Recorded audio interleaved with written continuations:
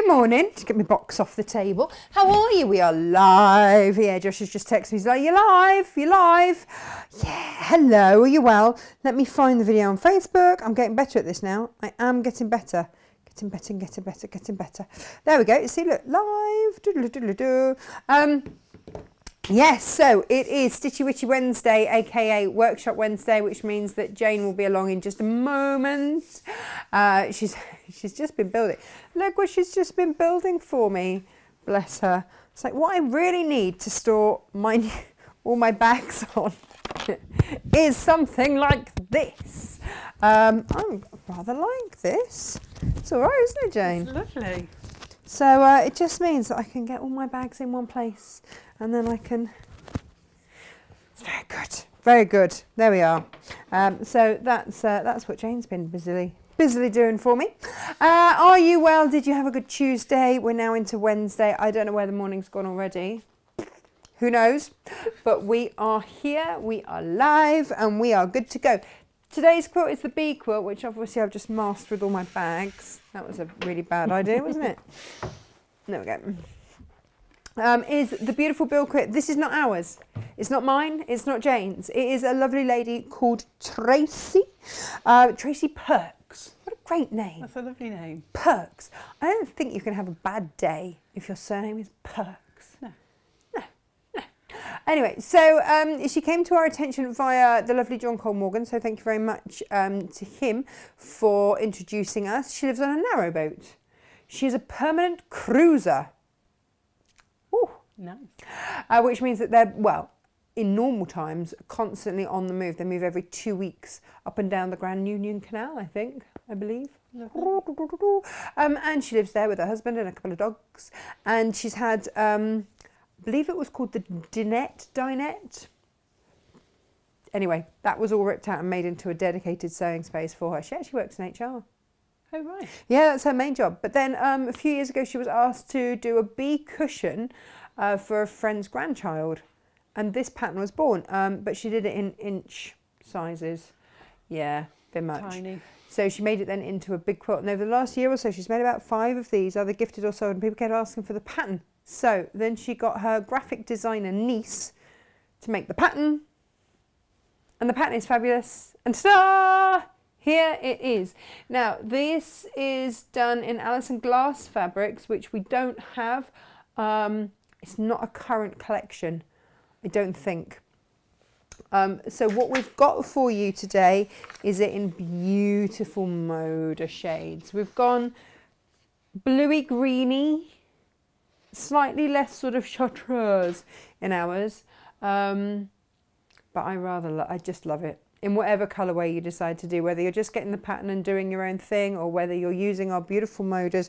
Look, here's the colours. We did run these colours past Tracy and she was super. It was one of those things, wasn't it, that, you see there's the bee body stuff there. Jane will show you all of this, but here are your colours here.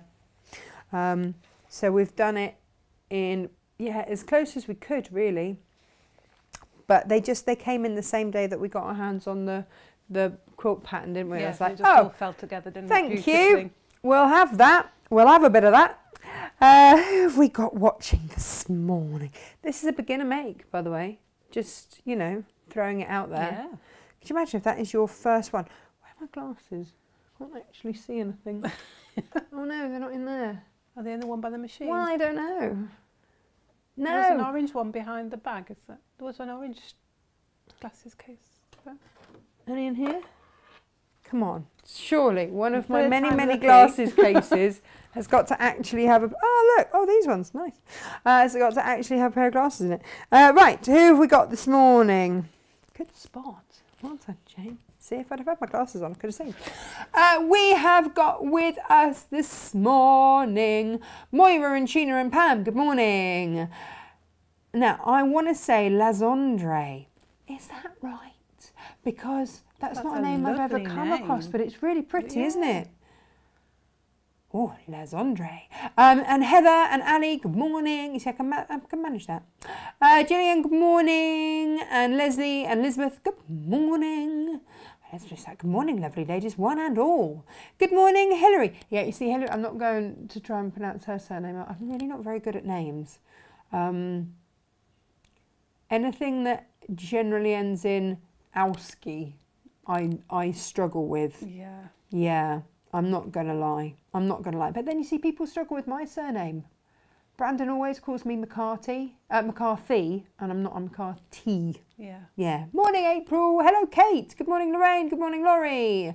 Good morning, Nikki. Good morning. Oh, yeah, April loves the bee quilt. Morning, Claire. Are you feeling any better, Claire, by the way? You've got a right old to do, haven't you? Bless you. Margaret and Sheena and John, good morning. And Trudy as well. We're all here. And Ali G's watching, and Steph and Lorraine. Good morning. Good morning, Elisa. She says, wow, amazing. Good morning, says Grace. Everybody, beautiful day and pattern. Yes, it is. Yes, it is. Pam says, I love the humble bumblebee. You can't call it humble. We would not be here if it was not for the bee. We wouldn't. No. Fact, we would not be here if it was not for the bee. There is nothing humble about it. It is. We should be. Well, worshipping it. Morning from sunny North Yorkshire, here on holiday. Susan, there's a word that you don't hear very often, isn't it? Holiday. Holiday? What is this thing you speak of? Morning, Heidi. Morning, Leslie. Morning, Penny. Oh. Penny's been ordering a dookie. Good. Low. Oh, you're in Kings Lynn, on our way to don't know where yet. Well, we'll soon find out, won't we? Have a lovely time. Right, do you want to see? I've got a few things for you today. Something to bear in mind. I'm just going to move this, Jane. Sorry. I shouldn't be there. I am going to show you the half metre heavens ready for tomorrow. They will go live at midnight. So if you are new to us, every week we put together 2 half meters. It'll be a pattern, a designer pattern and a plain. And at midnight tonight they go live, and they are just $9.99 for the pair. So you're getting a whole metre of fabric for just $9.99, which I think is a pretty good deal. And it's always top designers and stuff like that in there. It might be that it's an end of bolt, something left over from a project where we just didn't quite need it all, or just I had a dig around and found some. I often like to dig around and find stuff.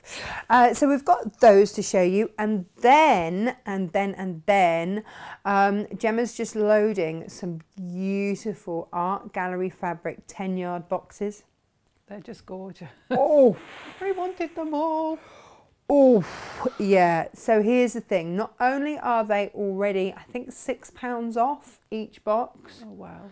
Which is nearly a yard in itself.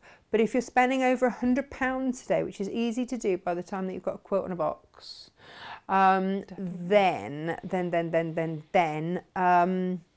if you use the code 10 off 100, and that's 10 in letters off, OFF 100, then we'll give you £10 off. It's all right, isn't it? Bargain. Well, we just like to Very help nice you of you. on your way. It's, well, it's getting towards the end of the month, isn't it? This is true. Where's it gone? We like to help wherever we can.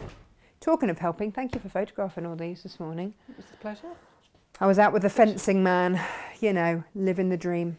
It's hardship, stroking all that gorgeous fabric. I had already cut it, to be fair. I did cut it this morning. So, do you want to see it? What have we got? Some of these I've only got like 2s and 3s of. Yes. It's that situation again. You're going to have to be quick. We're all right on the cave. So this is slightly unusual because when this chambray came in with this, I solely dedicated to a bolt of cave. This is now left over from a show I did a little while ago on Ho Chanda.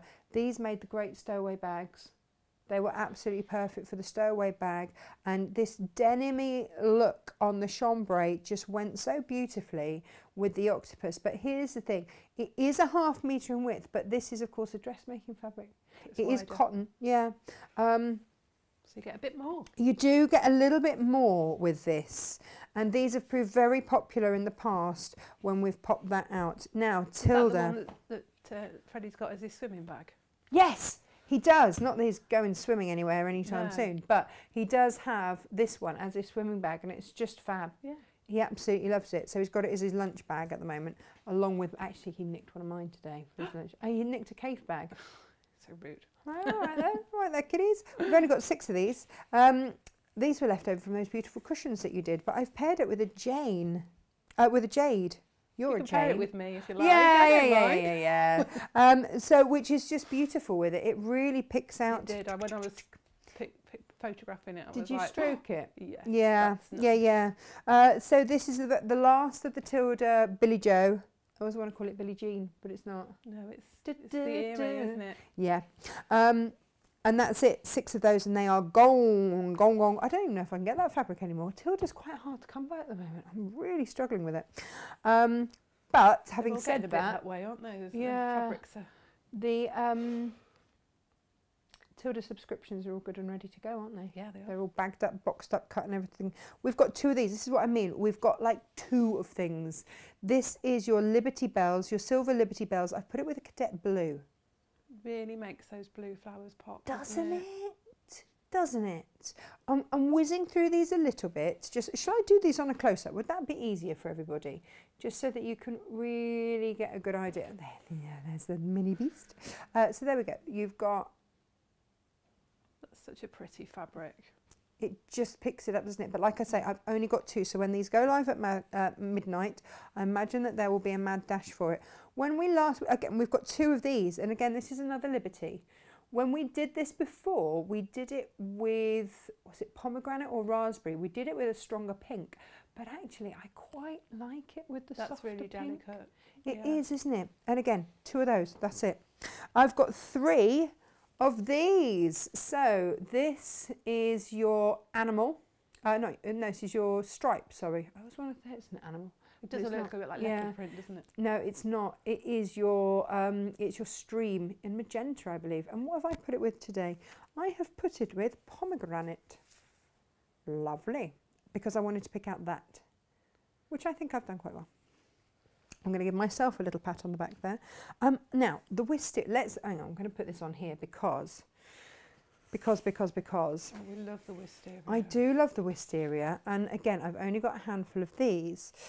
I'm going to confess to you that when I put those out to photograph, I was like, I'm not sure about that blue with that. And then I photographed it and I was like, oh, I see why now. Then you put it next to it, right? Yeah. This was one of those things. I was looking for this blue, but actually I went a tone darker and I went with the sapphire. And it actually makes the background colour really pop. Really pop. Yeah, you see, normally I try and pick a colour and find that colour and pull that colour out. But in this case, the orange next to the sapphire is divine, just divine. And then it brings this blue out. But if I'd have matched it with exactly that blue, I don't think it would have done anything with it. It wouldn't have been quite so kapow. And that's what I'm getting here, Jane. I'm getting kapow. There's definitely a kapow with that one. I've got 7 of those. I did wonder if what your take would be on that. When I cut it, I was like, now this one, I'm going to show you this on a close-up because again, this is a Liberty one and I've got 3 of these. But look how that salt batik picks out that bluey grey in there. Perfect colour. Which is not a colour that you normally see in there. Normally you see the goldy chartreusey colour or the raspberry pink. And I was like, hang on a minute, there is a really delicate bluey grey in there. And this is, I think we've only got a handful of these salt batiks left, but it just gives that delicate soft finish that we want. But literally 3 and they're gone. Now, I don't think that really needs much discussion, does it? It's just lush. It's Philip Jacobs for the K Facet Collective. It's his melons. It's lovely, that one. I love the colour combination. Just melons. Now, some of you, if you've got the cave subscriptions, then some of you will have seen some of these. Some of you had this in your cave subscriptions. Now, let's talk about this. It's our new favourite Dina Designs. No, it's not. It's Anna Maria Horner, would you believe? Oh, well, that explains it. But I had to pick out that orange, and this is the last of it. It's lovely. Yeah. I've literally a handful left, and that's then gone. Oh, now I did manage to pick out the blue in this. Again, this is your K Facet Collective. This is Enchanted. Doesn't that blue pop? Works beautifully, and Doesn't it really it? sets the oranges off. That's with Sky, would you believe? And then Luscious with Lavender. Ding, ding, ding, ding, ding, ding. Ooh.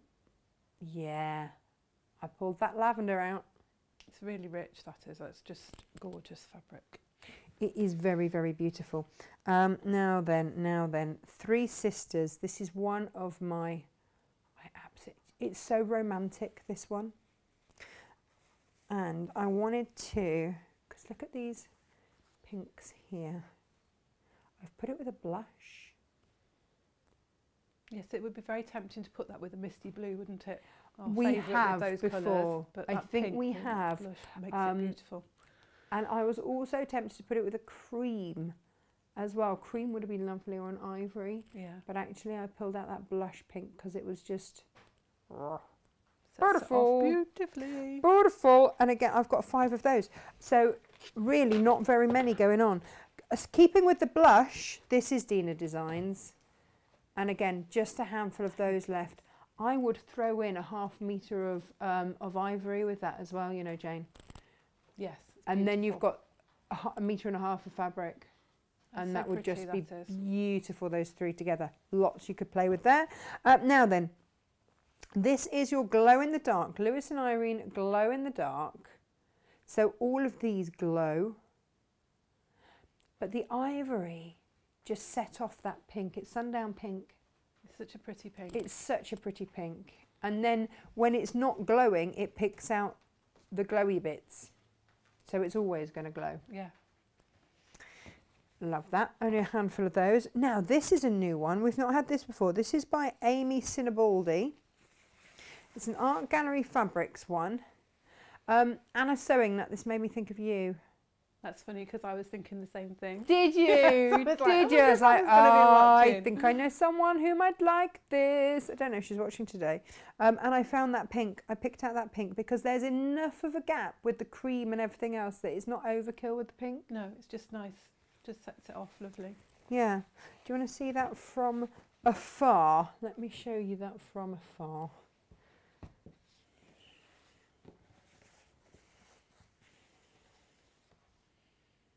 If you've got a friend that's into music or plays a musical instrument, that would make a lovely bag. Who has a musical vent? Yeah. Absolutely.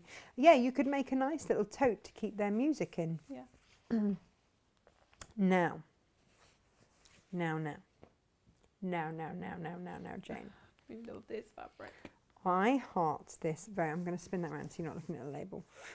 This is the border print, and you've got little fairies and things like this. Now, I thought this would have been nice for the bed tidy. Yes, that would work really nicely, wouldn't it? Especially if you then use clear plastic for the pockets. Yeah. I thought that would have been absolutely gorgeous, and especially if you use the sparkle PU. Oh yeah, really pretty. Yeah. So I left a few units that you can buy by the ½ metre. There are a few. So if you do want to go in and do the bed tidy, get a metre. Otherwise, I went in, Jane, with our friend Misty Blue. Yeah, it works perfectly. Because otherwise, then you see these, you see the thistle. I hadn't noticed the thistles before. I hadn't noticed all these different things in that I hadn't noticed. And of course, it's a double border, so you've got exactly the same. Pow, the other side. Beautiful. But again, I did leave a few units of that up because I bought a lot of that and it has been very popular, but we've got a little bit left. I've only got 4 units of this, but check this out.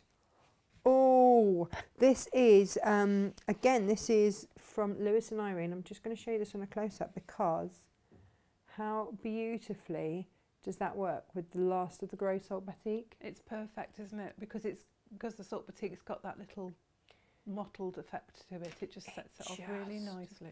See, normally I go for a contrast, No, but that today I went for something. beautifully. And I did exactly the same with the light, with the cream and linen. I put it with a light grey, which suddenly doesn't look grey. No, It doesn't look grey, does it at all? Pinkiness to it. Which Yeah, I not- did look at putting it with a pink. yeah.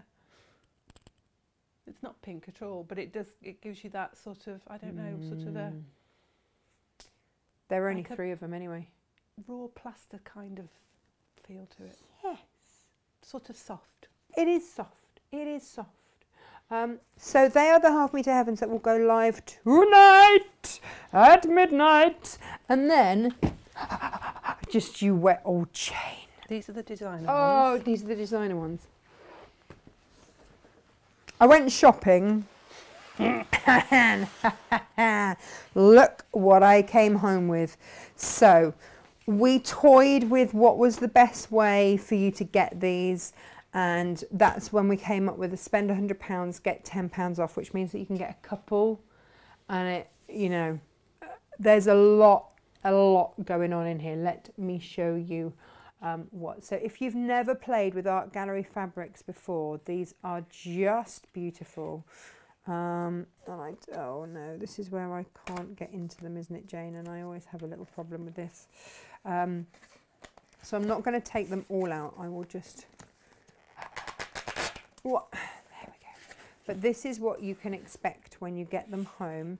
They are all beautifully put. These are yards, half yards. You've got 10 half yards. 10 half yards. So 5 yards of fabric. Were these the design? No, these are the colour masters. They're the designer ones. They're the designers one, yeah. Right. So this is... Jenna said it on it. Yes, it's at the... If you look on the back there. Oh, Pat Bravo. I love Pat Bravo. It does say it on the top as well. I'm blind. Blind, I tell you. Pat Bravo, edition number 1. I adore Pat Bravo stuff. But you see, you've got the colours that work all the way through. So the boxes that you've got in front of you. These ones I've got in front of me. Individual designers. So Individual Pat designers. Bravo, but you'll see on the other side of the box the name of the designer. Yeah. So each of those is an individual designer. Yeah. And these ones are the colours, but mixed designers. Yeah. I'm with you. I'm with you. I'm with you. Big fan of Pat Bravo. Right, so here's my thing. If you have never encountered art gallery fabrics, please give them a go, because their motto is feel the difference. Who's this? Caroline Hulse. Ooh, nice. There's some beautiful colours. There are. I'm not going to open them all up because I don't know if I'll be able to shut them again, and I want you to get them in pristine. That's a bit special. Oh, they are very much my colours. So yeah, guess who bought all these? So the difference is these feel like they are halfway between a quilting weight and a cotton lawn. Yeah. And that's because of the type of cotton fibres that they use. It's basically like Egyptian cotton. Yeah, it's a very close woven Very fibre, close woven. and it handles beautifully, so it sort of translates well for dressmaking as well as quilting. That gives you a beautiful finish to both. They will work across the board, but because the texture is just so fine and so beautiful and silky to use, and that's because of the cotton fibres. They are very, very long cotton fibres, like you get with Egyptian cotton. Yeah. Now, if you love, but this is April Monochrome. Rhodes. Yeah, well, it's your navies and your mustards and golds, isn't it? Yeah. In there. Dare we say it masculine? Why? I don't like to compartmentalise things, but you know. I don't know, because, and I am going to have to open this one now because we've said it, haven't we? So.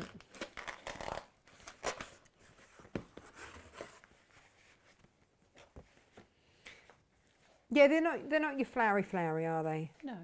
But you see, I like. There's a place for that. Yeah. There's well, absolutely a place for that. If you've got neutrally tones in your lounge, that would work beautifully, it would work wouldn't it? really well. Yeah. Yeah. If you love your mustards and your navies. That's a new colour, mustard.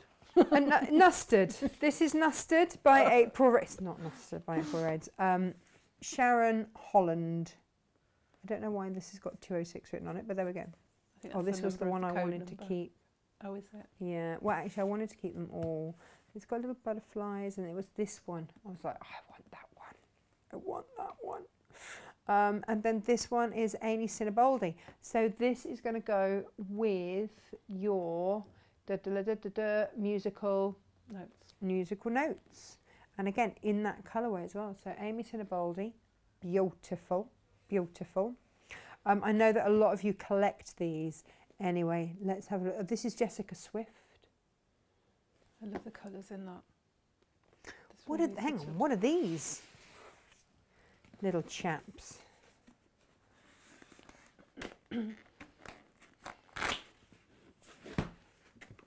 Swans! Oh, look. Oh, that's really sweet.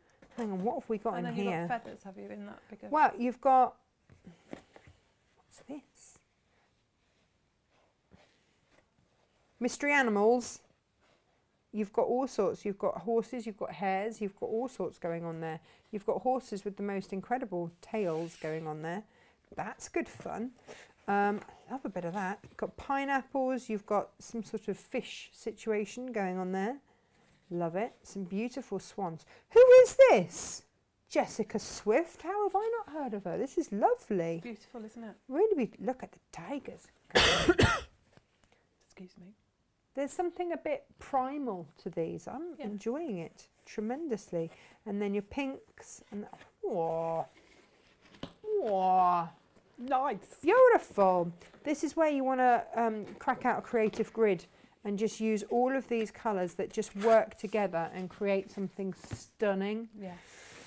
Ah, well, this is rather lovely too. This is Mr. Domestic. Oh, I love Mr. Domestic. Never Follow him. I adore him. So tell me about Mr. Domestic. And Facebook. Do you? You little stalker.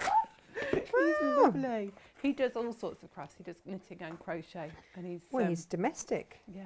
Look at these. But Oh, he's got a really good eye for colour. He really hasn't he just? Yeah, he really loves mixing his colours up, and he loves the rainbow. These are great stash builders, and also if you are not confident about colour, then I would encourage you to get one of these.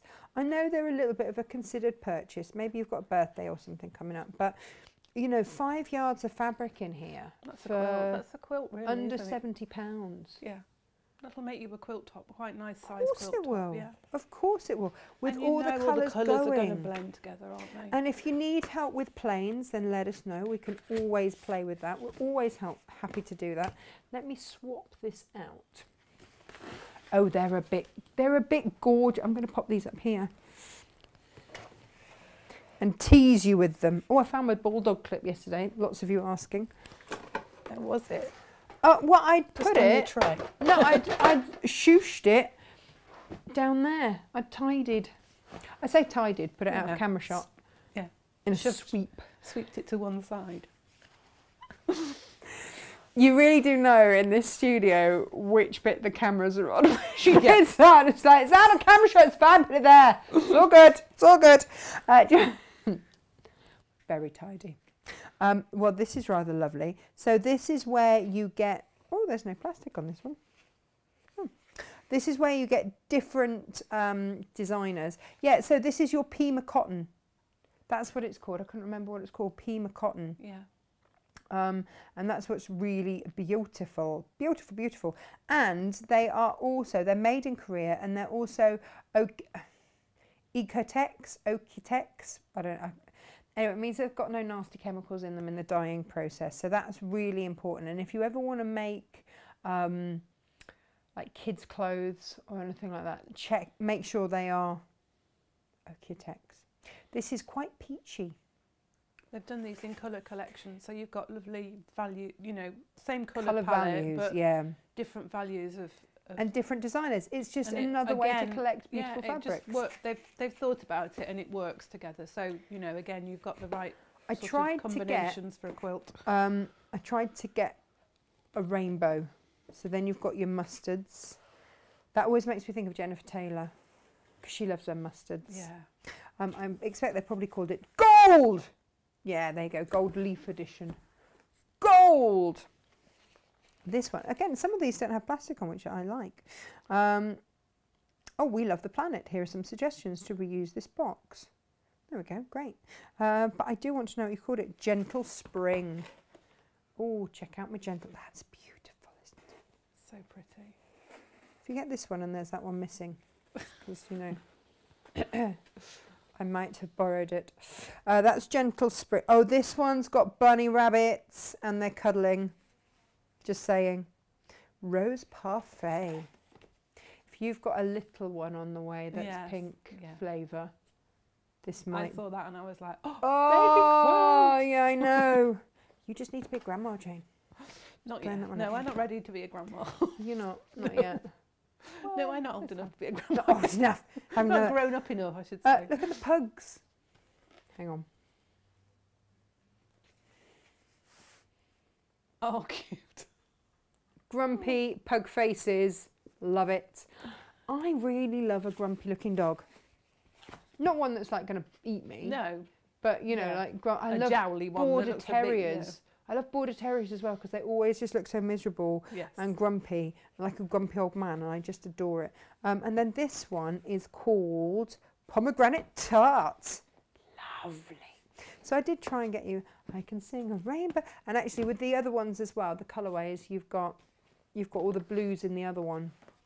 There we go.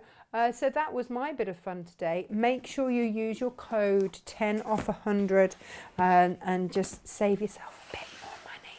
We like these. They're already, so these should have been $75.99 and they're $69.99. That's a good bargain. It is. So $6.99 per half yard for designer fabric. For Art Gallery fabrics, that's a really good price. It's a really good price because they, yeah, they should be a lot more. They should be a lot more, peeps. But, you know, if you keep buying, I will keep finding all of these goodies for you. Right, I'm going to get out of the way and I'm going to leave you, Jane, to do your thing. But yeah, show us a little bit of love on here. Press the little heart button if you are loving those Art Gallery fabrics, because I am.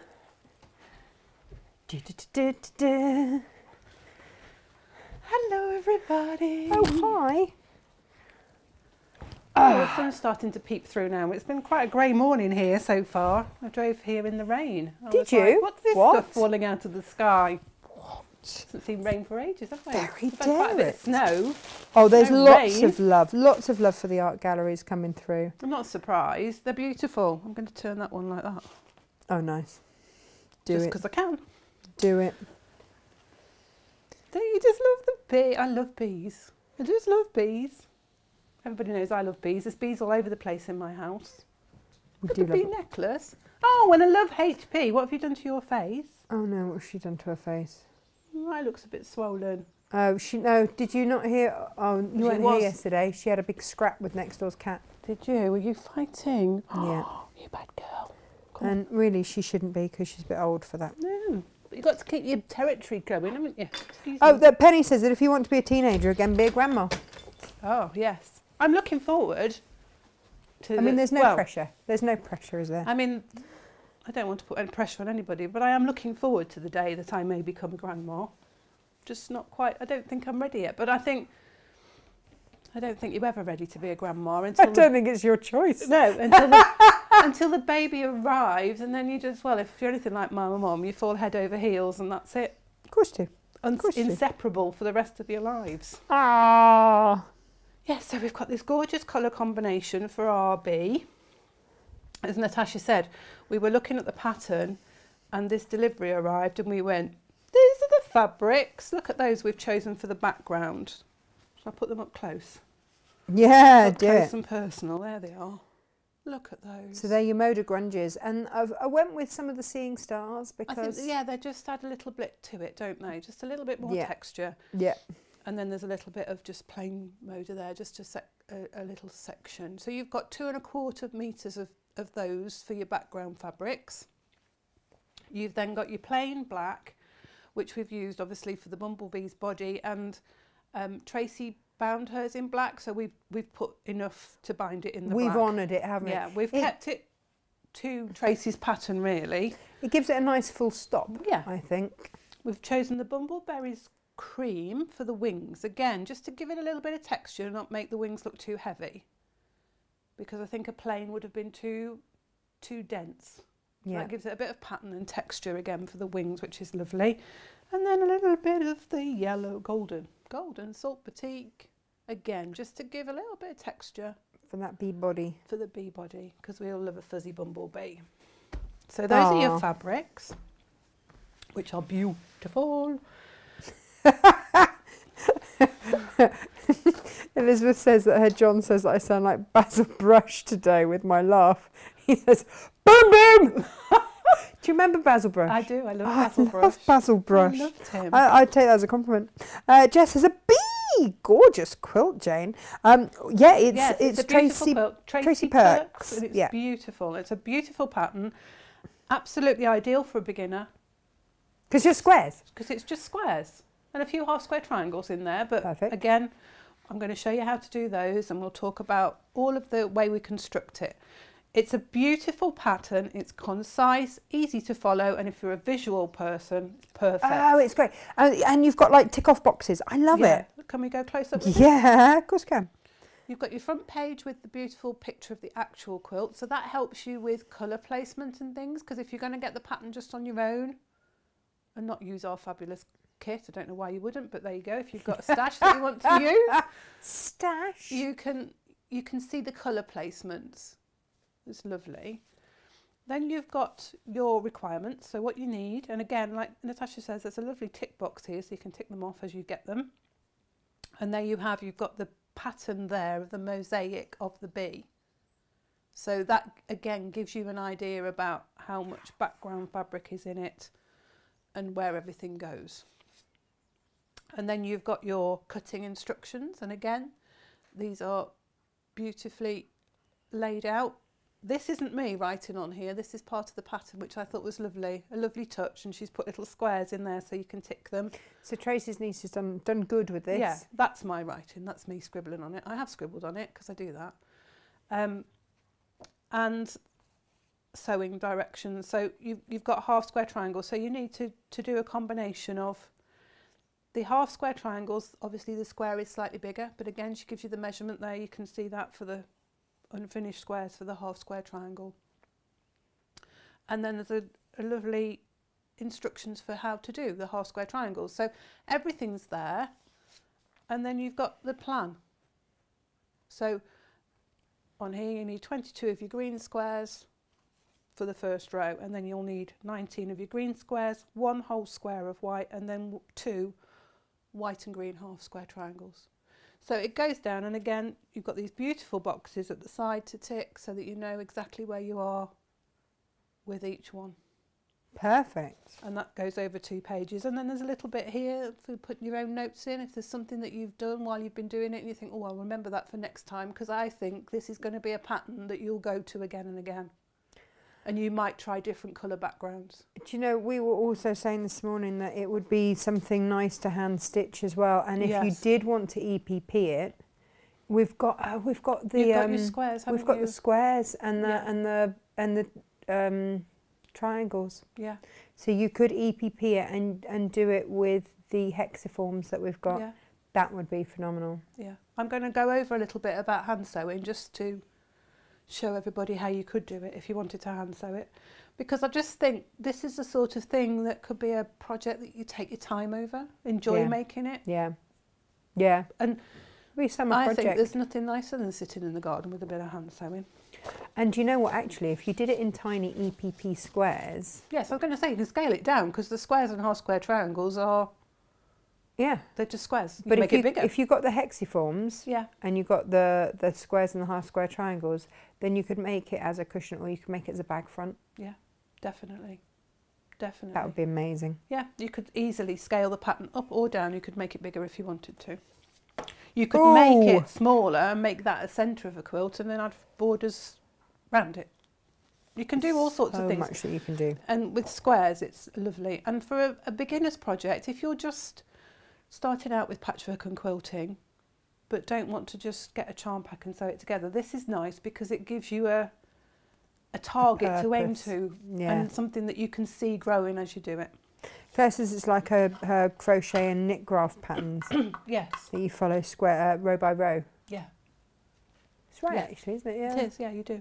Yeah, it is like a pattern.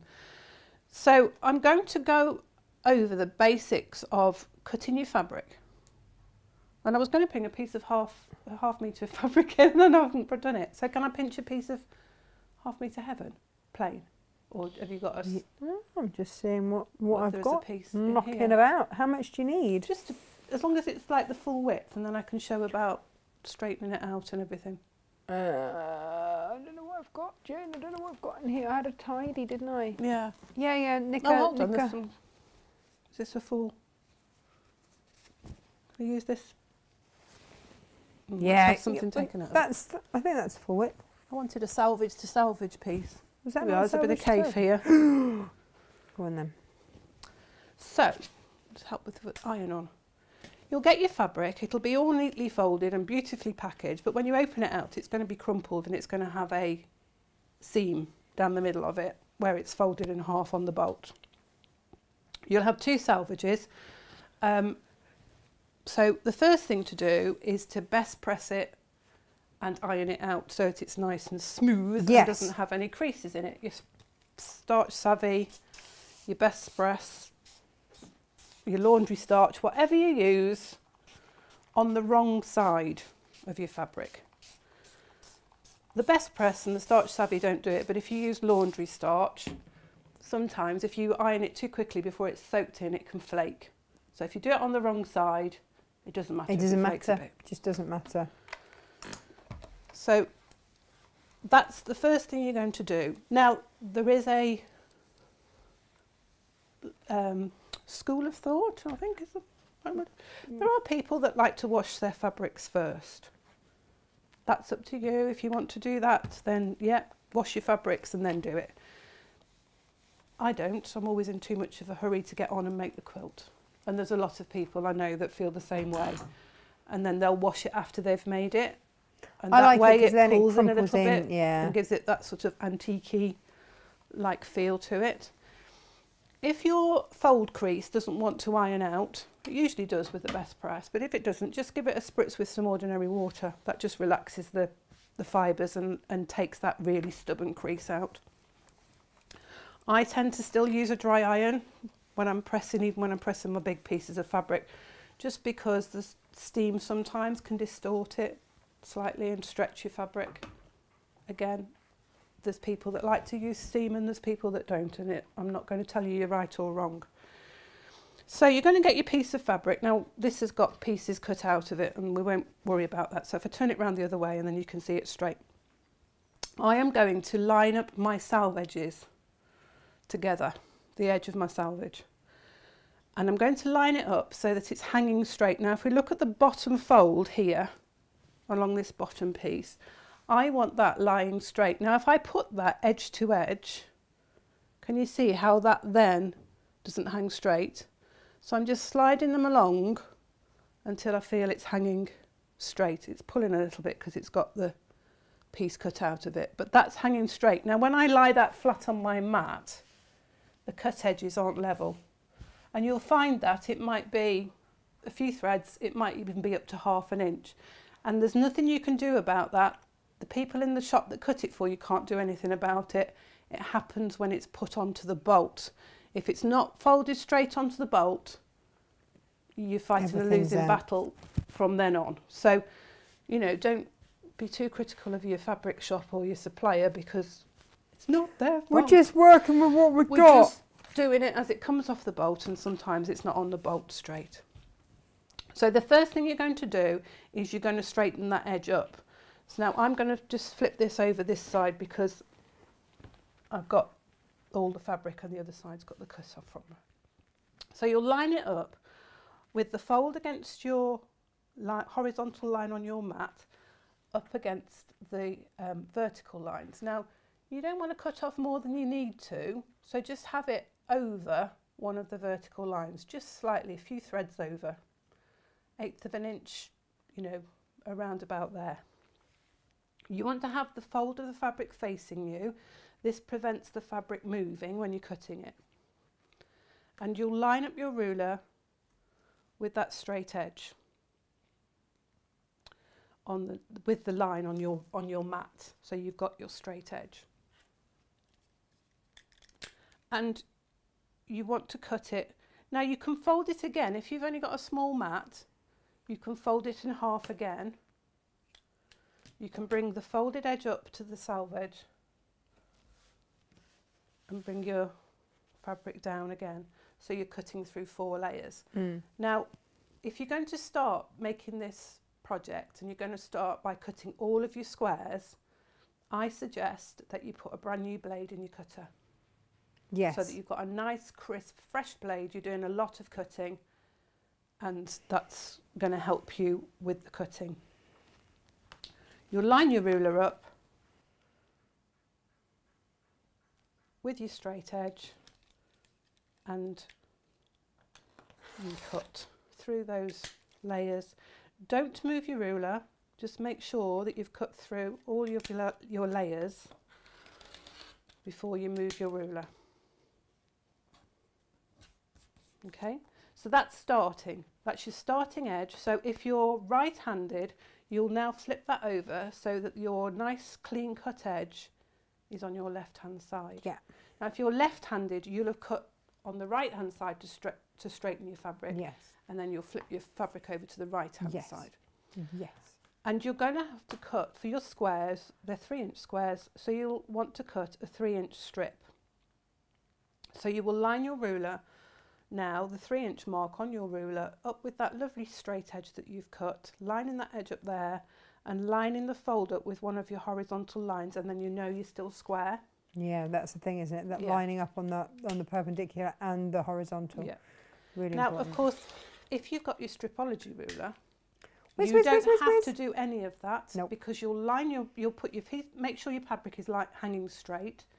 You'll put your piece of fabric down on the mat, you'll put your stripology over the top, you cut your first cut which straightens it, and then you whoosh 3 inches up there. Should be back in stock any day. Yeah. And I'm very much looking forward to the stripologies being back, because they've been out of stock now for some time. They just haven't been in. No. So you'll have cut your 3-inch strip now, and then you want to cut your strip up into squares. And once you've cut your strip, that is when you can then trim the selvage off.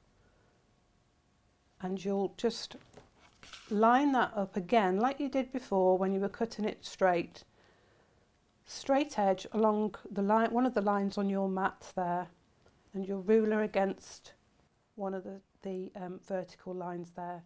And if you feel that, you know, that's a little bit too much to waste, you can always lift it and just pull it back a little bit and line that up again, and you're just cutting the selvages off there. So you've got those out of the way because they're tightly woven, and quite often they're white, so if you get those in your square, they're going to be a pain.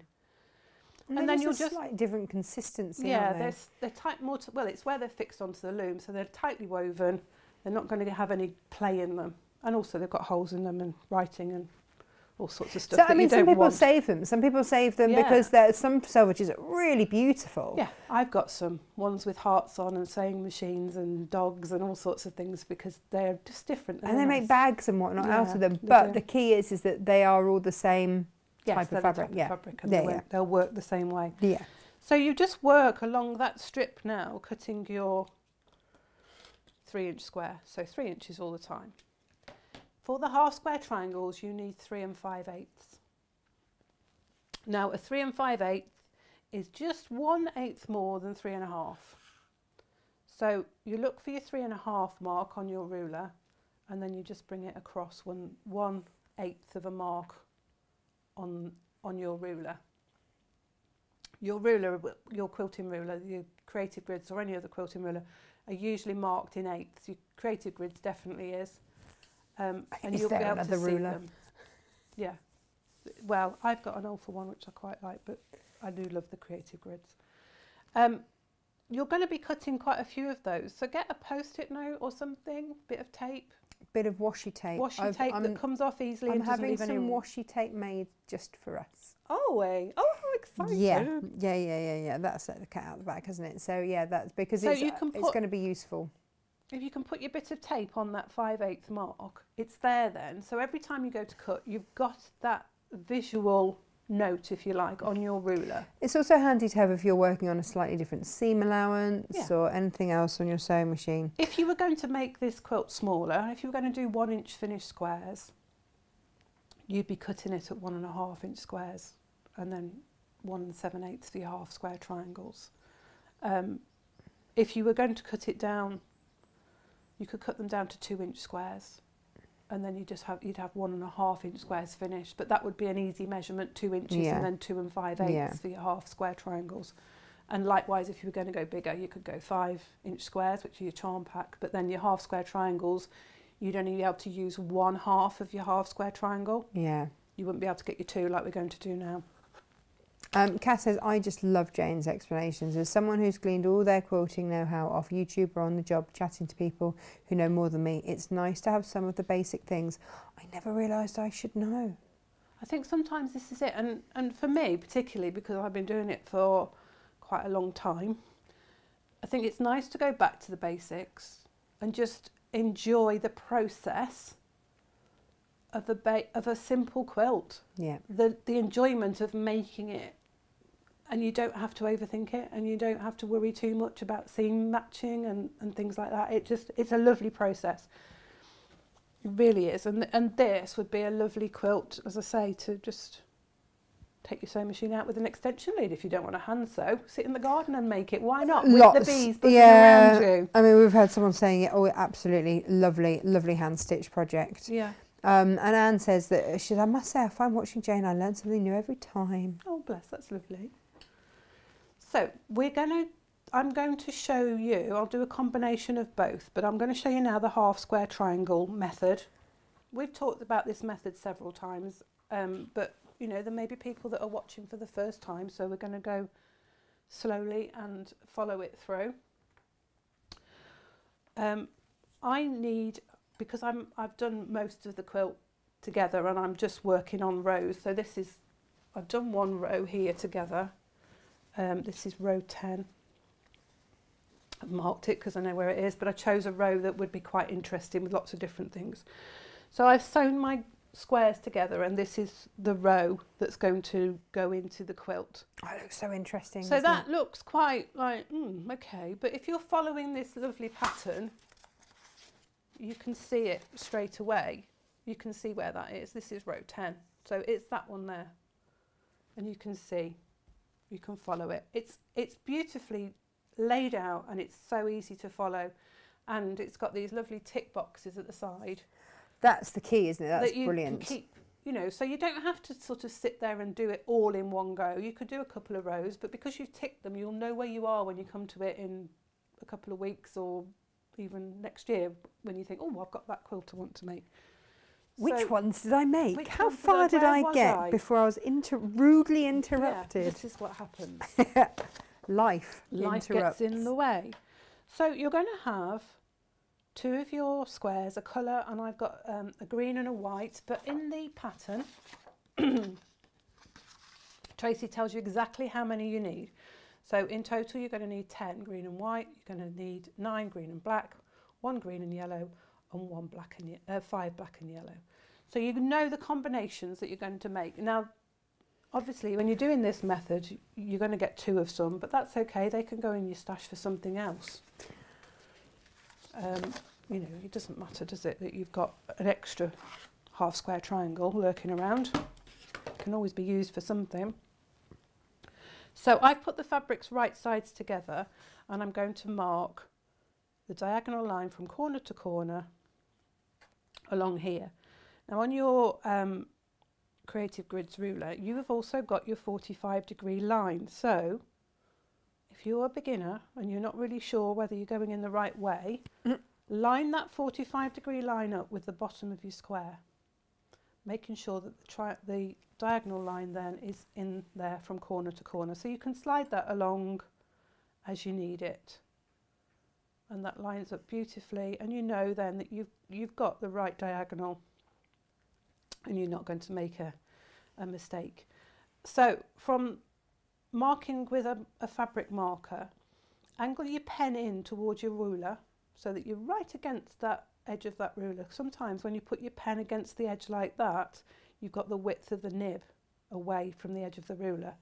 So that makes sure that you're right in against the edge, just angling it slightly towards the ruler with the pencil. And marking on a diagonal line, you're marking the biased edge of your fabric. Now, for people that aren't sure about what I mean by biased edge, that's where the fibres run in the opposite against each other. So you get a stretch with bias. And so I mark from the middle out to the corner to reduce that amount of stretching and movement of my fabric. It's just something I learned along the way. I find myself hearing you in my head as I do things. Yeah, I mean with the fibre tips and stuff like that, they're not going to move very much, but sometimes with a pencil it can drag it. And so it just reduces the movement of the fabric. And I think one of the things with patchwork and quilting is the less you move your fabric, particularly when you're cutting, the more accurate you're going to be each time. Yeah. And we're going to sew 1/4 inch either side of the triangle of the line. On the triangle. On the triangle.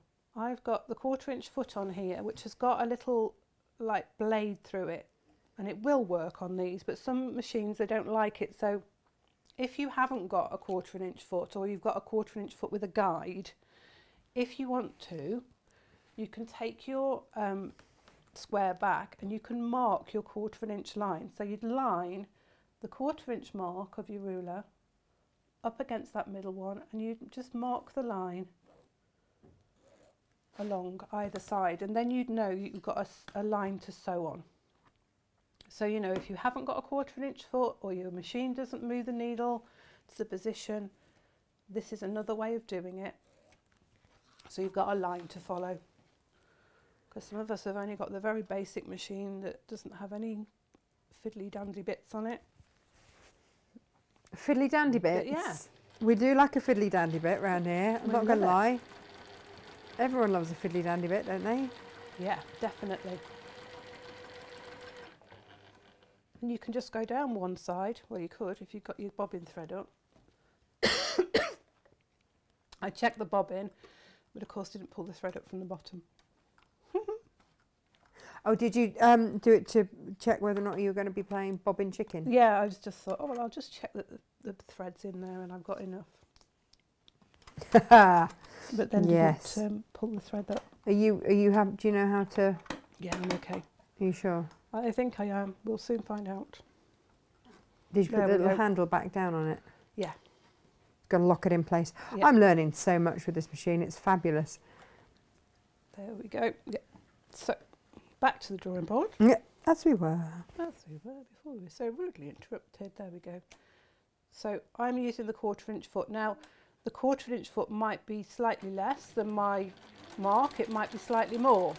It doesn't really matter, because it's going to be a consistent seam throughout my project.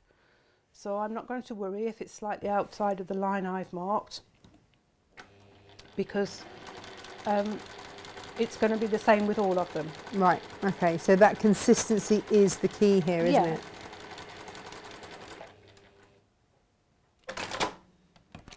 I love the of this when it cuts. It's real, like it means it, doesn't it? It's like right here I am. Boop. Yeah. So we've done either side of that marked line, and we're going to now cut along the marked line that we did. And we always cut from the bottom of the project away from ourselves. We always cut away for safety reasons. You don't want to be bringing a blade that is sharper than a Stanley knife towards you. No, no, no, you do not. So we're going to press these with the seam underneath the green fabric, because the green is darker and we don't really want it to show through. And I am literally pressing it. So I've pressed it along that stitch line, and that's sort of like setting the seam, sort of presses the thread more into the fabric. And then I just lift the fabric and I take the iron and I'm pushing it down onto that seam. I'm not moving it like this. Again, as I said, we're on a biased edge there, so any movement of that iron like that will stretch it. Obviously, if you've used your best press or your starch or whatever you want to use, that reduces that amount of movement in your fabric anyway, and gives it stability. Did you trim all these squares back? The half square Yes. triangle ones you did? Yeah, because they're going to be too big. Right. And it says that in the pattern. So you Oh, trim okay. them back to 3 inches. And if you've got your handmade by Hayley binding tool, you're going to have your 3-inch square on there anyway. Nice, nice, nice, nice. It's having all these little bits and bobs, isn't it? It's the right tool for the job every time. And then, of course, you can make your binding really easily because this is part of the binding tool. Yes. I'm just trying to work out where we are for this, because it doesn't say on there half square triangles. I'm going to go back to using the ruler because I'm not familiar with that. So if you've got your ruler, you've got little ones up got there a as little well. one here. We've got the square here. Something like your Perfect 5 is great for this. Ideal. They're really handy little rulers. It's got your 45-degree line on there, which you will line up with the seam, and your 3-inch mark. Now don't think, oh right, I'll line up the 3-inch mark with this edge down here, because you're not absolutely certain that this edge here is straight.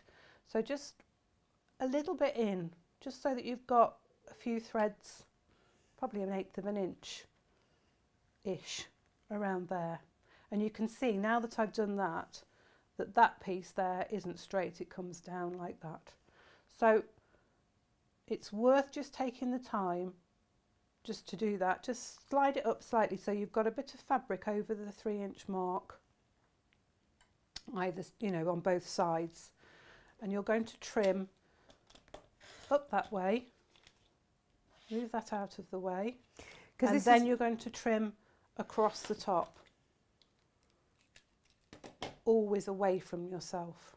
If you've got a rotating that's the only cutting time mat. that I would go across when I'm trimming. And even then I tend to step to one side, yes, to do it. And angle myself so that I'm positioned where I've got the, because you're using your body pressure, the weight of your body, if you like, to hold your ruler down and to press down with your rotary cutter. So if you're against it, you're not going to get the effect that you need. Otherwise, get yourself a rotating cutting mat. Yeah, and they're one of those things that you'll use time and time and time again. You will use that so much, and it is really handy to have. I bought a cheap one, and again, buy cheap, buy twice, because they stick, don't they, and they don't rotate properly. They don't rotate, and also it was so thin that actually the circle bit in it caused a lump. So the rotating circly base bit caused, so you never actually cut truly straight because you were always cutting over a hill, effectively. Yeah. So, you know, that's why we stock the ones that we do. They're not the cheapest on the market, but they are good. They're really good quality. So we've got lovely straight edges there. We're going to turn that around and we're going to line up our 45-degree line, and then this time we are going to line the 3-inch mark up with the edges. Nice. And this way, it doesn't matter if your seams are a little bit wider than 1/4 of an inch, because you're trimming it down to a 3-inch square, which is going to match your other squares beautifully. I only need one, so I'm not going to trim that one down for the sake of demonstration purposes. So once you've cut all your squares, you're ready to go. Now you can sew them together I would sew them together in pairs, so they get pairs together in 4s, so the 4s into 8s. Keep going. Just 4s into 8s, and that's where the math stops. You've got 22 squares, so you've got your 2 8s, and then you've got a 6. So I'm only Joshua Jane. But yeah, it's just, it reduces the weight that you've got under your machine that will drag. If you went, right, I'm going to sew that square to that square to that square to that square, by the time you got to 20, it'll be pulling the weight of it, and you might end up with it not being straight. It might just pull it down a little bit, and you'll struggle with it going together. So what I noticed when, because I was really worried about the quilt, you know, the quilt I did on, what day was it? Monday. With this, again, long lengths of straight line stitching. Yeah. But I just let the machine take it, rather than me interfering. As soon as you start fiddling and faffing about, you're pulling your fabric out of shape. Yeah. That's it. Your machine will sew straight. You might need to just hold it slightly, particularly with a long piece, the weight of it might drag it slightly. So you just need to, you're not moving it, you're just holding it in place. You're not guiding it, you're not making it go anywhere, you're just holding it steady, if you like. It's a bit like when you're driving, isn't it? You just move your wheel, you don't really move your wheel very much, but you're just keeping it steady. So I am going to do row, which row am I doing? I'm doing row 9. So what I did find, because I'm a little bit OCD, I had to make sure that all of the squares weren't the same square next to each other. So what I would do is I would lay a row out of the squares, of the greens, and then lay the next row out so that I knew at that point I hadn't got any next to each other. And I just did it 2 rows at a time, so it just helped me. So that when I'd done like row 1, I got that, I sewed that all together, that was fine. And then I did row 2 and I placed them all out to make sure there were no greens the same green next to each other. I sewed that together and then I left that out and I looked for the next row, just because I personally didn't want to, because I think that would have created a block of colour, which would have drawn your eye straight to it. I am trying to get hold of some more of the K-Facet quilt wool, so then you can put it up on the wall, and then you can check it and see it and look, and it looks really nice. So I was working, where am I? Row 9. Have we got an amount to show our colourway? Yes. Or am I ruining a big reveal? Well, are you sure? You can do it now. Was there a big reveal? Yeah. This is half of it. This is the bottom half. This is the bee's bottom. Oh, I love the bee's bottom. So you've got a wing there and a bee's, but you can see how, you know, I've tried my best to keep the colours not against each other. Sometimes you get a bit of a block of sort of turquoises, but I think it gives it some nice It just gives it a little bit of movement. I really like that. Oh, those colours did work, Jane. Yeah, they're lovely, aren't they? Yeah, yeah. They are lovely. They're quite tranquil colours. And also that because we've gone bluey greens, haven't we? Which of course set off the yellows. That's an absolute treat. So this is row 10. Let me just look where I am. Yes, that's the right way round for me. It might not look right way round for you on the camera. It's right way around. No, we see as you do. That's good. So I am going to put, now then, I had put these in order, but whether I've muddled them up in the transition, which is quite likely, we might spend a little bit of time just working out colours next to each other. So I'm on row 9. I've got 3 colours here. So this is this end of the row. I'm going to put that turquoise there. Green. Now then, I put the light green there and the darker green in that corner because I've got my half square triangle. So if I'd have put that green there, I wouldn't have been happy because the 2 greens are next to each other. But that's just me. You might like to do it shaded. You might like to do it darks going to lights. Oh, ombre. And this is where you can have quite good fun with your fabrics because you can lay it out, you know, and just have a look and see what it looks like. And then you'll have the whites there and just overlapping them slightly. What am I doing here? Oh, I do need this one. Let's trim that down then. I'm really sorry for you hear myself. I've just realised I haven't had any breakfast or anything yet. So your tummy gurgling. That's really loudly, and I just suddenly thought, I don't know if that's going to be toast this morning. I know, and I didn't have any yourself. No, I didn't have any myself. Natasha came in and she said, "There's coffee and toast there for you on the side," and I got my head in the photo box at the time, and I just said, "Oh, lovely, thank you." Came out and went to get my coffee. It wasn't just, I thought, oh, it'd be a lovely buttered toast. They got chocolate spread on it. I was like, chocolate in the morning. I should have put honey on this morning, shouldn't I, given what we're doing? Yeah. As I say, it's really awful working here. Yeah, well, no, because then I got called up by the fencing guy. and he wanted to.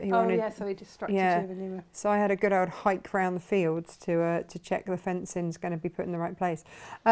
Rona says looks great, and what you see in a honeybee hive where the pollen is random, of course. Yes. Yeah. Oh. So I didn't need that one. I was looking at the wrong row. So we've got the black there. 2 yellows. Yellow and black.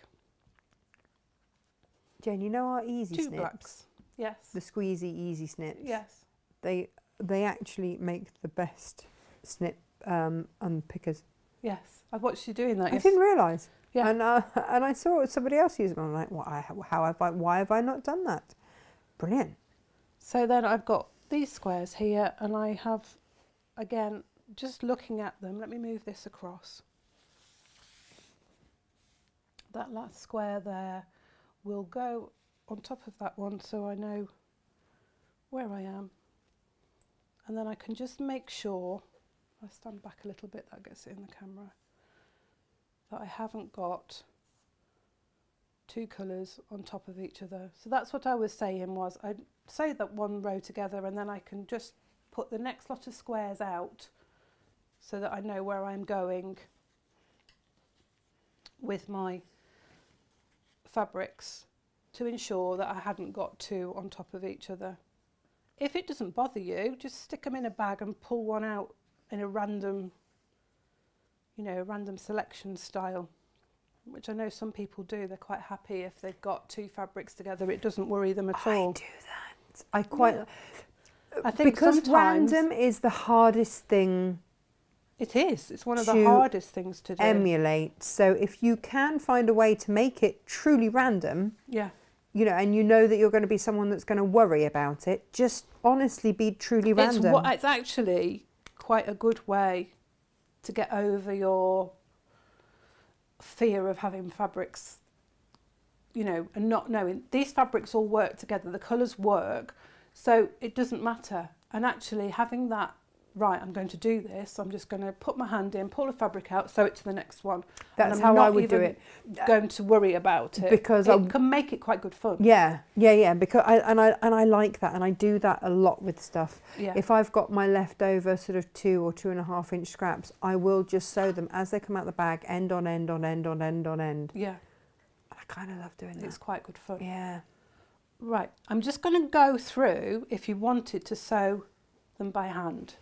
Okay. If you're going to sew by hand, and I'm not talking about putting them over papers or anything like this, this is traditional quilting, patchworking, hand sewing patchworking, where you don't need to have you'll have a template, whether it's your ruler or whether you've actually got a template to draw around, and you sew with a needle and thread, like you do EPP, but without the papers underneath. So if you want this for an evening project, sitting outside, or a sunshine project, or whatever, just going to sew them together, do a few at a time, and enjoy the process.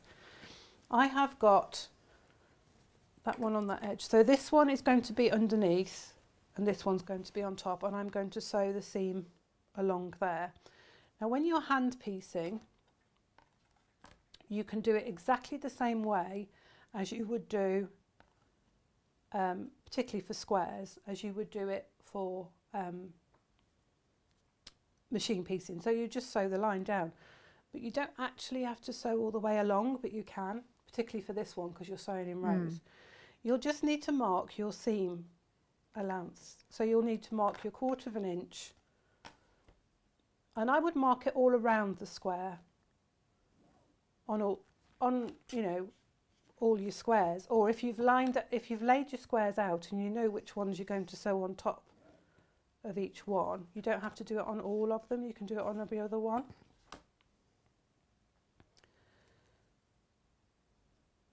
So you've got your 1/4 inch there, and you'll place those right sides together. I'm using the Orifil thread, the 50 weight thread, which is a nice weight of thread to use for piecing. Which colour did you go for, Jane? I just took you just took off there. Again, neutral is perfectly fine. But Jane, what colour would you have got if you had to go for the Orifils behind? Oh, well, it would be the macaw, wouldn't it? Yeah. Be this one. or maybe the lighter one, but definitely those threads, when you come to quilt it. Beautiful. Very nice. The macaw, yeah, again, they are on a buy three. Buy three, is it buy two? Buy two, get the third half price. I think that's still running. I have to ask SJ. Length of thread from your finger to your elbow. Don't have it any longer than that because it's going to tangle. Always thread your needle from the end that came off your spool rather than the end that you cut, because your thread is twisted as it goes onto the machine, onto the spool. If you go from the end that you've cut, you're going against the thread, and that's another thing that can cause it to twist. Oh, okay. We've got Thread Magic here. I love Thread Magic. Which is a thread conditioner. It's got grooves in it there. It's a lovely, like waxy thing, because I use beeswax. Ironically, I've got a block of beeswax. And you just run your thread through that, and it conditions your thread, and it just coats the thread slightly. You'll run it through a couple of times, and then just run your fingers down it just to take off any excess, and then rub that into your fingers, because that conditions your fingers as well. And then that will protect your thread, help it go through your fabric nicely, and again prevent any tangling. No, I use it all the time. I've got one of the little cubes, because you can get a combi one. Yes. I don't know if you've got that one there, where you've got the big round one, which I keep in my stash, and then the little square one. Because you can, yeah, do you want to just show it on a close-up? So this little cubes, you can attach onto your sewing machine and have your thread run through it on its way through the sewing machine. On this machine, it would probably attach here. Yeah. So that piece of thread that then comes down to go into the needle would be running through that thread conditioner all the time. It will change the sound of your machine slightly, and you can get a duo, but actually that little cube I stick onto my EPP pouch where I keep all my EPP, and I coat every strand. You can get the refills there. You've got two pieces just for your sewing machine. We've got it just on its own, which is ideal for hand sewing. And then we've got the combination. But they last. I mean, gosh, I did Emily an entire EPP quilt, and I've barely gone through any. And they're it's a synthetic beeswax, really. So if you're a vegan and you don't agree with using beeswax, you can use the Thread Magic and get the same effect. So I've just put a knot at the end of my thread like I would do normally, and I am going to start sewing. If we go close up, I'm going to start sewing there where those two lines join. You can see that. And I am going to sew a stitch, and then I'm going to go back over that stitch in that corner just a couple of times, just over itself, and then I'm going to go just along, and I will do just a couple of back stitches. So that's along that line, so a couple of back stitches, and then I'll do just a straightforward running stitch. Keeping my stitches fairly small, we don't want great big stitches. Oh, so you don't do back stitch all the way down, you just do it to secure the thread? Just a running stitch, and then I'll get to the middle and I'll probably do 3 back stitches or even 2, just in the middle bit. And you'll be surprised with this method how quickly you can sew your pieces together. So that's just a running stitch then. So you can see on there, I've gone over a couple of times there where the knot was, 3 back stitches, running stitch, 3 back stitches, and then I'm running stitch again till I get to the end. And again, it's probably about 3 back stitches. Nice even stitches if you can, but don't, nobody's going to see these stitches, so it doesn't matter if they're a little bit uneven.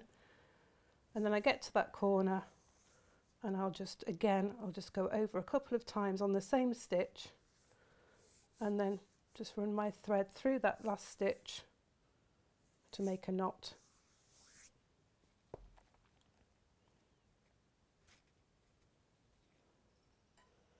And snip that off.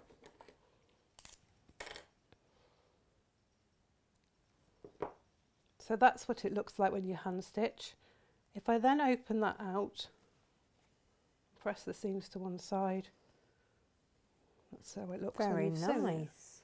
So it doesn't take very long to hand stitch. And what I'll do is I'll show you as well when I come to join the rows together. I'll do the first through, so I'll show you how to hand stitch through seams, because that's slightly different from when you machine stitch. So for machine stitching, I am just going to now just chain piece these pairs together, keeping them in the order that I've got them laid out. So I'm starting from right down to left. You can start whichever way you want to, really. Let's just move this out of the way. So I'm going to chain piece these into pairs.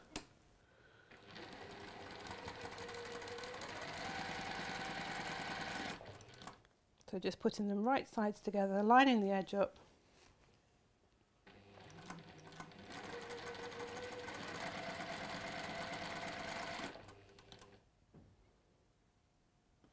Be careful with this bumbleberries, because it's very difficult to tell the right side from the wrong side. But one side, on the wrong side, is slightly rougher, and you can see it in some lights.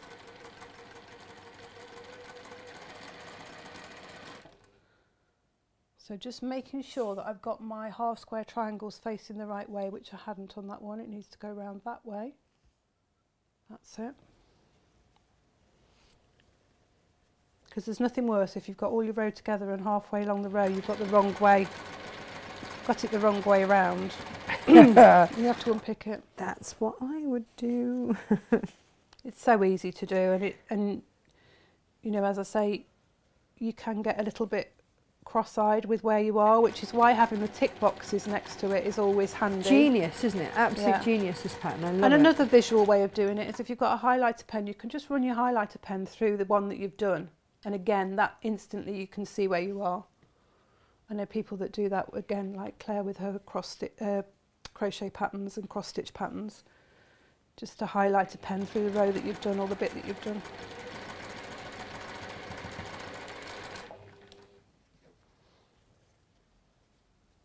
So I'm just sewing these together into pairs.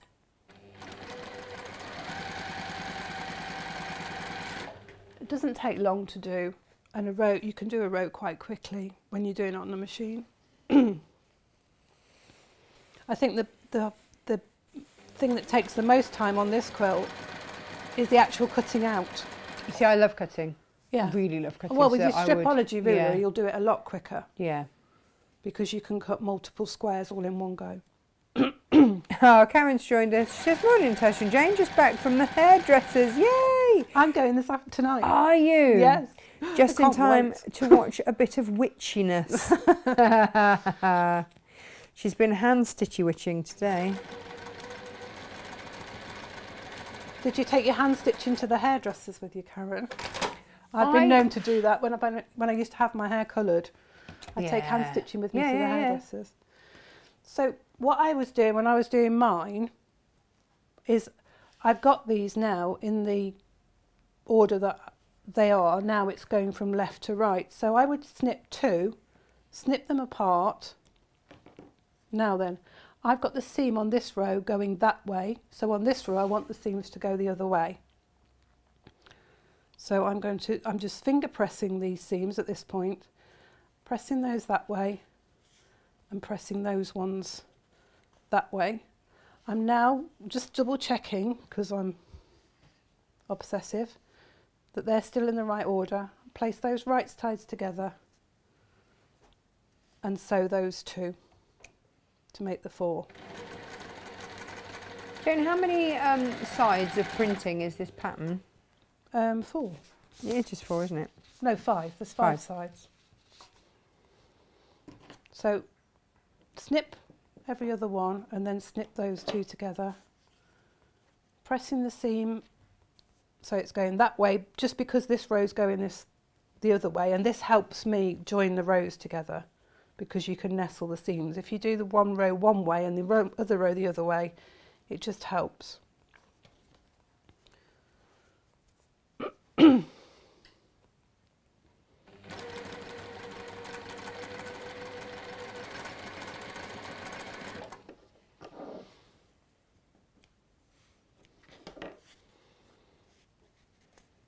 This is going to look amazing. It's a beautiful quilt. It's nice and methodical. If you're a beginner, it's easy to follow. It's not complicated, and it's actually, you know, it's quite soothing to do because it's methodical. There's no stress involved in it, worrying about matching points and lining up seams and stuff like that. It's quite a... I guess the thing is there are so many points and what have you in there. No one's going to notice if it's a bit out. No. And because you'll have taken your time with your cutting, your squares are pretty accurate. You know, they're going to be accurate. They're going to go together beautifully. And then you've got the last two here. You would have, if you hadn't done those two, you would have another pair. So you would have an odd 2. So you've got the 4, and then you would just add that on. As I say, you do some 6 into 8s and then together, and then you've got that odd one on the end. So now I've got my rows like this.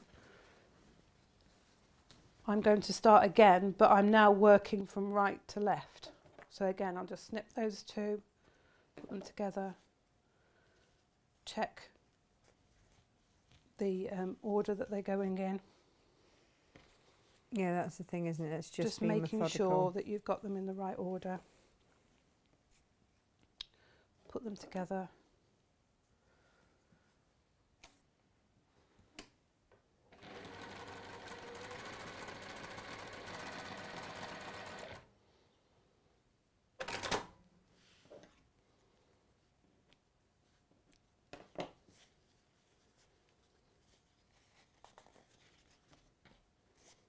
Oh no, Karen took a book.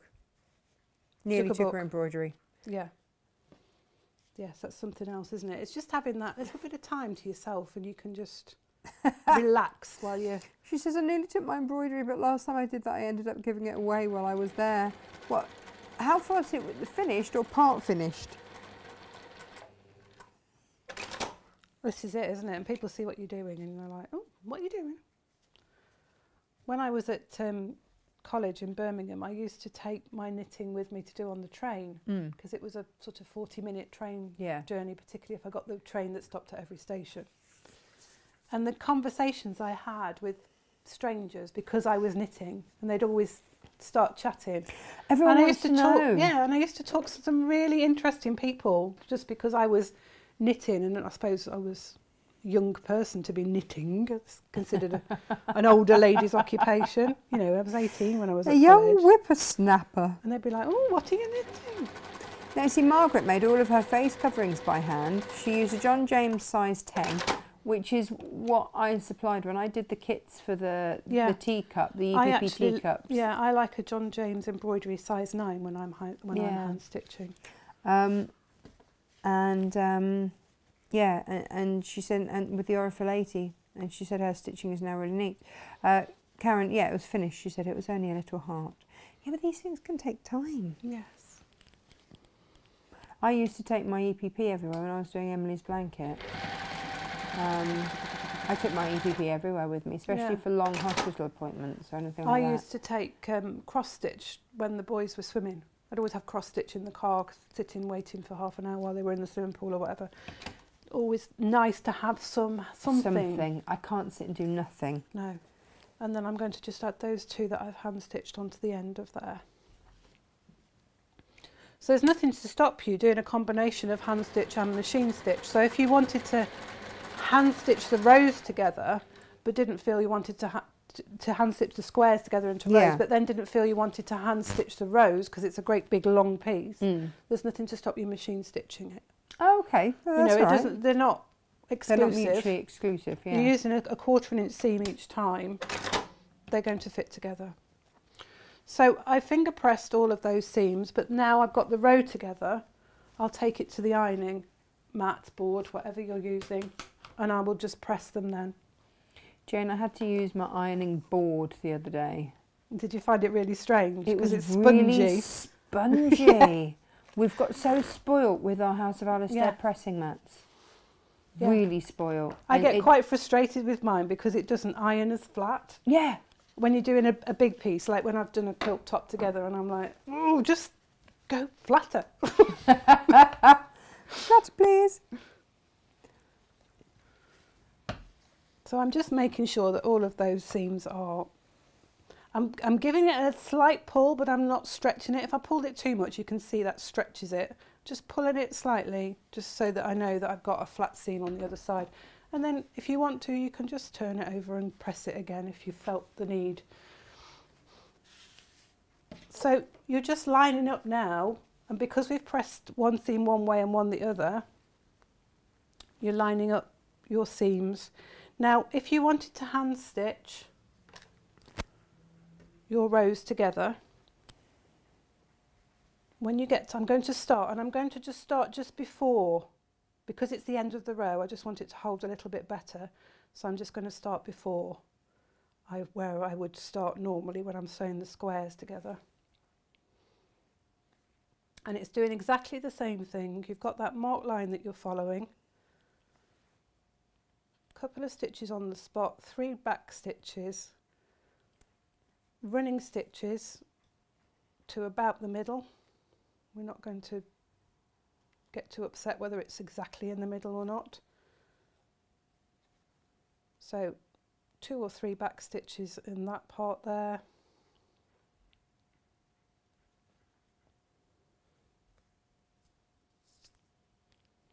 Just here trying to think when I last hand stitched anything like a cushion or anything like that. I think it must be 8 years ago, over 8 years ago. Yeah, I think we get so spoilt with our machines. We do, and you know, you're a little bit like me in so much that we have a time limit on what we're doing, and we don't have much. I was going to say social sewing, that's the wrong word, but sewing for ourselves, because we're doing... Well, 8 years ago was before things. Freddie was even born. Yeah. So now I've got to where the seams meet. I'm going to move that back seam out of the way. Should we go close up? Yeah, yeah. I'm going to move that back seam there, because we've got the seams there, they're locked together like they would be if I was joining them. I'm moving that back seam out of the way. And then I'm going to carry on sewing up to that point. I can see where the seam is by my marking. Just a couple of back stitches, and I get to that point there. Just go over that one again. I'm going to take my needle to the back of the stitch there where the seam is. And I'm going to sew through the seam. So I'm going through the seam with my needle. Can't see it, can we? So it's going through the seam. If I angle that way, you can see I'm just going through the seam. So I'm not sewing the seam down. And then I'll come back to the front and I'll bring my needle through, right close to that seam there, and bring that through close to the seam on this side. So I'm not sewn through the seam. So I've come from the back through to the front into that seam, and then I'll go back through that seam to that side, and then I'll just do that once more. So I go back to the back of the cloth, through my seam, and then back into the front, and then I'll carry on sewing along. So those seams aren't, those seams there, they're not sewn down, they're loose. Oh, okay. It just reduces the bulkiness of it when you're hand sewing, because otherwise you've got to sew through like 4 layers by hand, which is quite strained, particularly. Well, we've got a couple of things like grippets, which really help for hand sewing. Yes, they do. And then also my personal favourite are the little thimble patches. Oh, forgotten what they're called now. They're Thimblets. No, they're the colonial thimble pads. Yes. They're fab. Yeah, they are. They just make such a difference, because otherwise you end up with that sore patch, don't you? Yes. In fact, I didn't have one yesterday when I was stitching the bag handles down. Well, you end up like me, and you don't need a thimble because you've sewn so much that the skin on this finger here is so hard, it acts like a thimble anyway. Well, no, I was being particularly stupid and wondering why my needle wouldn't go through. Of course, I was trying to push it through the metal and instead pushed it through my finger. Not nice. No, no, no. Right, so I'm going to go back to machine now because we want to get this together. So if you wanted to, you could place a pin along each part that where the seams meet, but because we've gone one way and the other way, they naturally lock into each other, so it's quite straightforward to just sew along.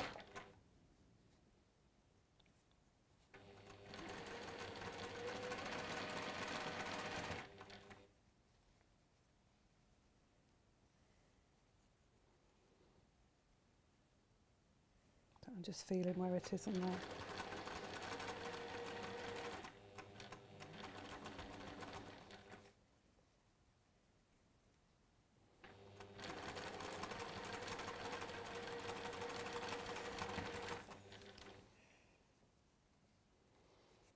And it's always good to double check as well that you're sewing the right pieces together, because you're sewing them together in pairs. It would be very easy to sew the bottom to the top instead of the middle two. Yeah, don't do that. Don't do that. Again, it's a long seam to undo.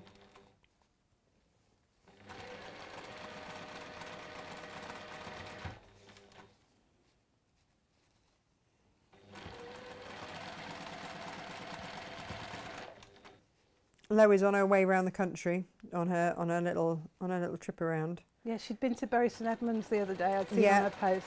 She'd been and my auntie used to live in Bury St Edmunds. Oh, right. Well, near Bury St Edmunds, and we used to go quite often. And there was a beautiful bead shop, and that was when I was into making jewellery and stuff.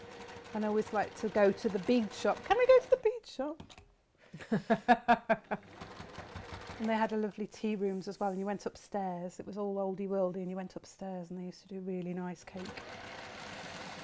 I used to love to go to Bury St Edmunds. It's lovely. It's beautiful that way around there.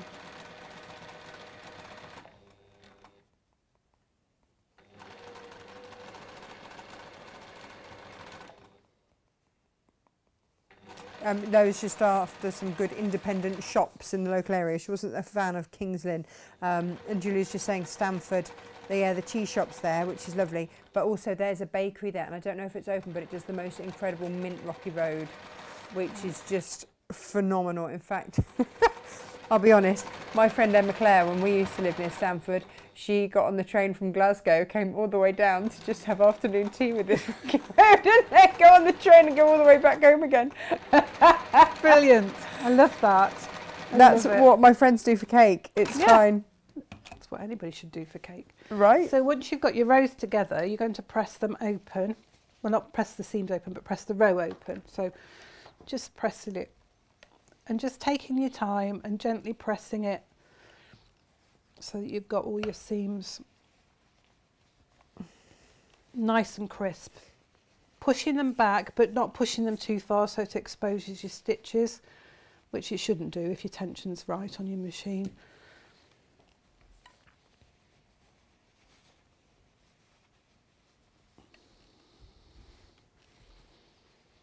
So you'll have 2 rows sewn together, and then you'll sew the 2 rows together into 4s. I got this the right way round. I've sewn it the wrong way. Where am I? I don't even know what day it is. There we are.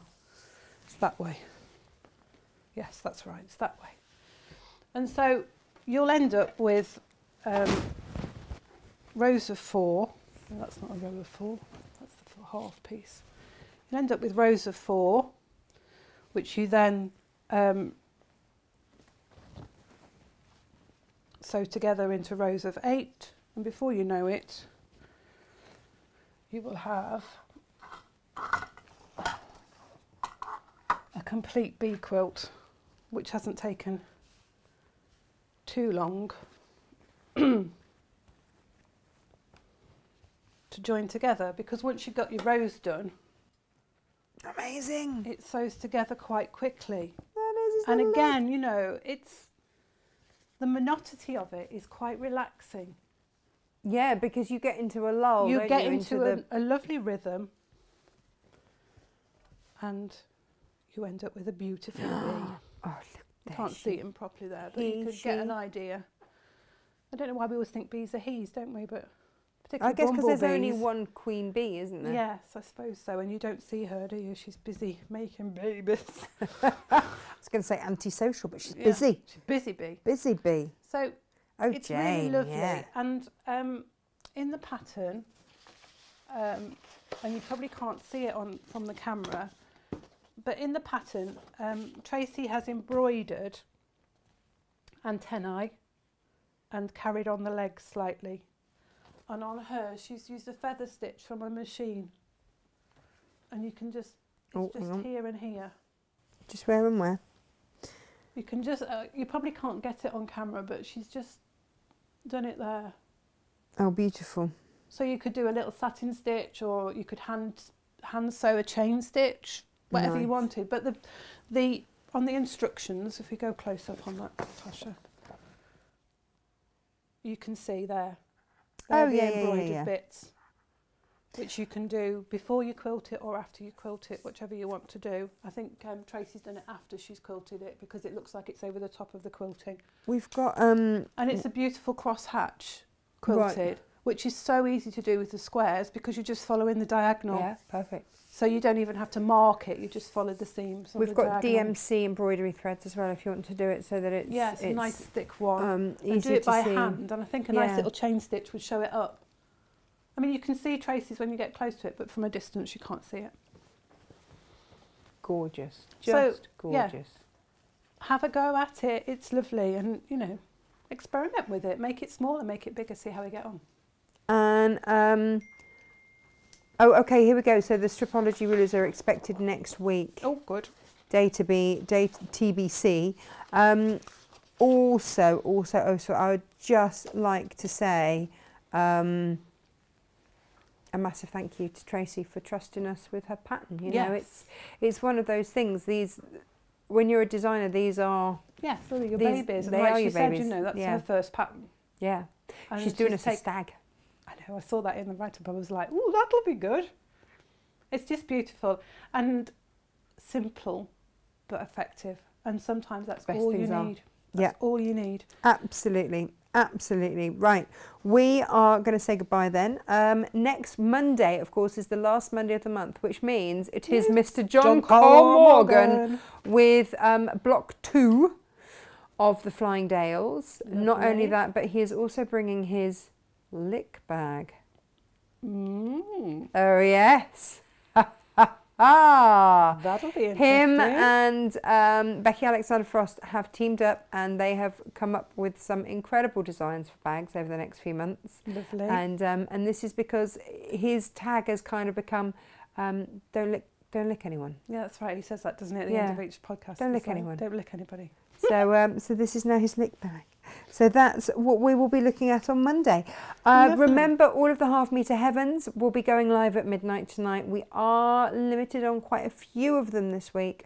But because of that, I did bring you beautiful art gallery fabric gift boxes. But again, not many, is there? There aren't many. I was again restricted with those just because I managed. Well, I mean, you've seen I've already taken £6 off the price, so I did get them at a good price for you. They're under £70 for 10 yard. 10 yards in there? No, 10 5 yards. 5 yards, 10 half-yard pieces. And they are yards, so they'll be 18 inches. They won't be our metric yards, which are 20 inches. Because it's American. Our metric yards. Yeah, they will not be our metric yards. They're our imperial metres, actually. The other way around, we do imperial metres. Yeah. Oh, we'll get there in the end. We'll understand in the end. Lo is off to Stanford. Lovely. Have a lovely day, Lo. She feels that she needs some cake. I don't know if they're open, but they were. They were just on the hill, just at the top of the hill before you go down towards the river, opposite what used to be the Cozy Club. Oh, I bet that's lovely then. Get a piece of cake and sit by the river. Yeah, go and sit down on and feed the ducks. Yeah. Take something to feed the ducks down by there. Lovely. But yeah, as you head up, it's on the corner, which is rather lovely. I haven't been to Stamford for ages, but I don't know if it's there. But they did do the most amazing mint chocolatey thing, which was fabulous. There we go. Pattern is showing upside down. Oh, well, that's all right. We're all good. We're all good. But thank you, everybody. Have a lovely rest of your day. Yeah, absolutely. Stay safe. Do. And we will see you on Monday with that man, Mr. John Cobb Morgan. Take care, everybody. Stay safe. And as John would say, don't lick anybody. Bye-bye.